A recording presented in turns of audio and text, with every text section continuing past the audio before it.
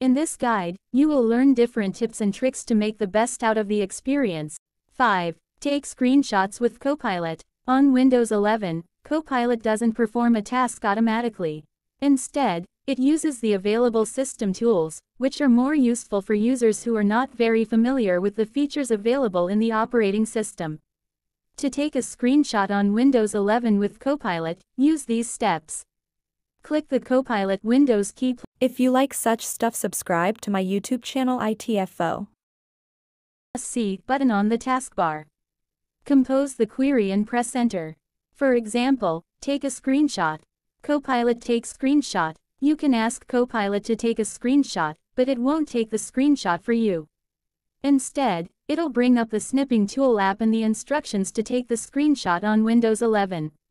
If you use your voice, the digital assistant will even use its voice to explain the steps, which can be more useful than reading the instructions.